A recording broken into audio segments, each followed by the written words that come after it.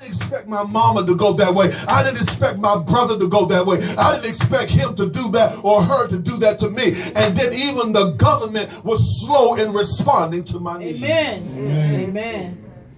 It seems as though at the time of life when you really need God to do something, I feel the Holy Spirit in here. Whenever the time you need God to do something, God will let you know man can't help you, but I can help you. The man cannot do, but I can help you in your situation. Amen. I can help you.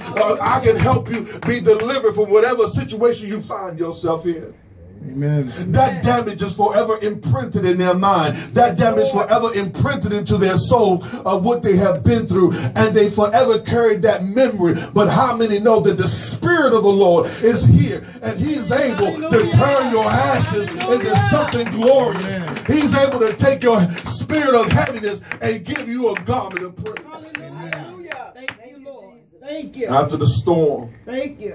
The news, we saw it, and many of us may have loved ones sitting here right now that may have been there. You know, I mean, we have loved ones all over the state. And so we saw them standing. Some of them couldn't even go back to their homes. They were living on the roofs for days. Amen. Waiting for their rescue. Amen. They were waiting on the roof for days, waiting and seeing the helicopter come and fly past them and go to another house and pick them up. You haven't eaten anything. You haven't washed. You haven't done nothing. And all you see is crocodiles and alligators and everything eating up your loved ones while you're waiting for them to come and get you and pick you up, hoping that you have another breath for another day. Amen. Anybody ever been in a situation where it seemed like you don't want to breathe anymore? Hallelujah. You see everybody else get rescued, but it seemed like the helicopter just fly past you and go to somebody else. Have you ever been in a position, amen, where it seemed like you can have a whole lot of, you can have a whole lot of money in your pocket and you can have a whole lot of money in the bank, but when you find yourself in a desolate situation, money can't buy you out of South. Come on, you can't pay your way out of that. Amen. Amen.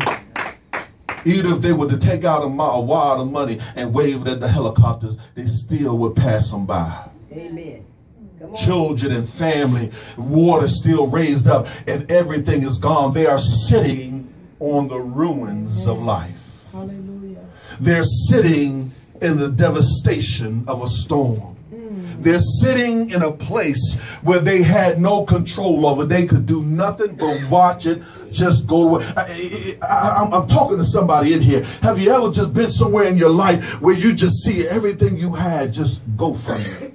And it ain't happening behind your back. It's literally happening right before your eyes. Amen. Amen. Somebody say, but God. But God. And so I read this scripture and the Lord was giving me an understanding. I said, Lord, what are you saying? He says, I want my people to know that my spirit is here. And whatever ruins or whatever has been burnt up. See, ashes are something that